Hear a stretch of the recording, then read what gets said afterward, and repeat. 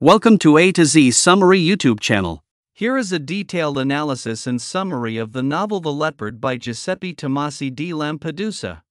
For regular updates, I request you to subscribe our channel. Also, you can join our community by becoming a member of our channel. You get access to a whole range of exclusive perks that will take your experience to the next level. So, what are you waiting for? Joining our channel membership is easy. Just click the join button below to unlock all these amazing perks and support our channel directly. Your membership helps us create more content and improve our videos for everyone. The themes of the novel are: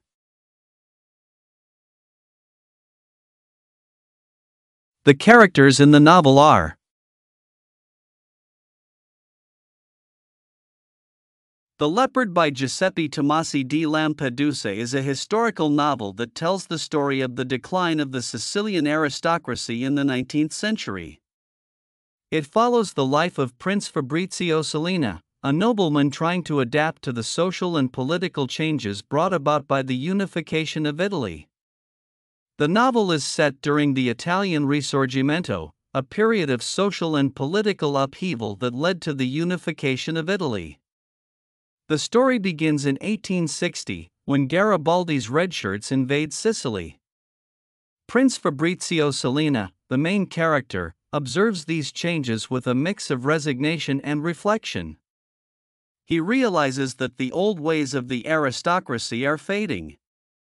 Prince Fabrizio's nephew, Tancredi, represents the younger generation. He is ambitious and willing to adapt to the new order. Tancredi falls in love with Angelica, the beautiful and wealthy daughter of a successful merchant. Their union symbolizes the merging of the old aristocracy with the rising bourgeoisie. The novel begins in May 1860, when Don Fabrizio, the Prince of Salina, and his family are living in their palace in Palermo. The family is part of the old Sicilian aristocracy, living a life of luxury and tradition.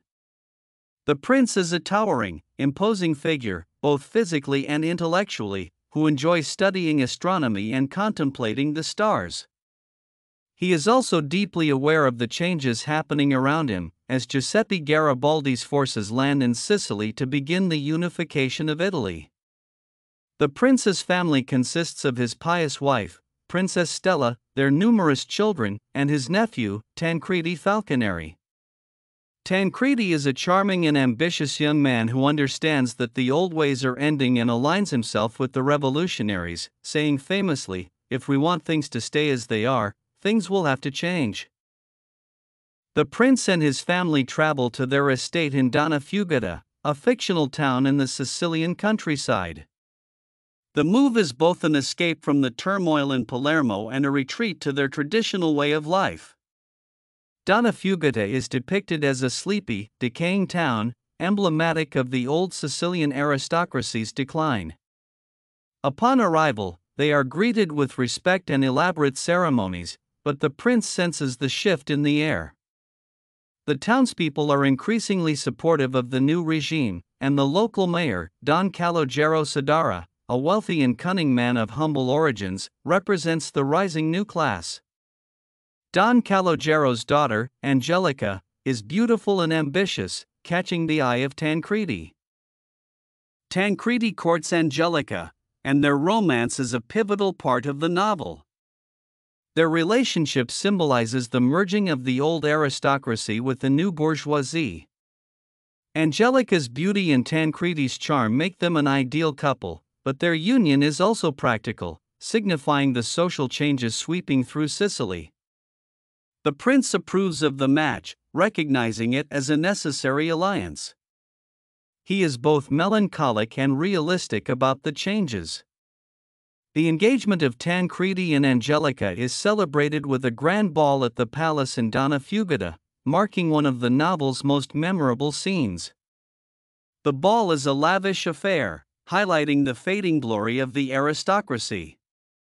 As the unification of Italy progresses, the new Italian government offers the prince a senatorial position.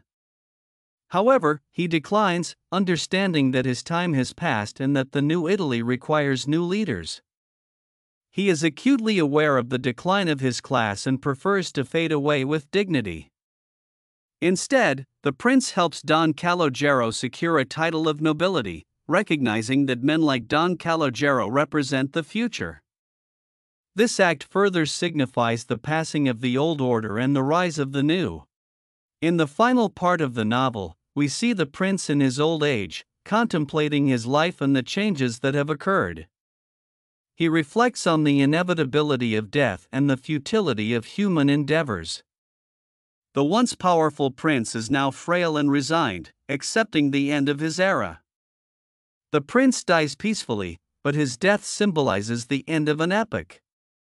His family, particularly his daughters, cling to the past, unable to adapt to the new realities. The novel concludes with a poignant scene where the family's old relics, including a stuffed leopard, the symbol of the Salina family, are disposed of, further emphasizing the end of an era.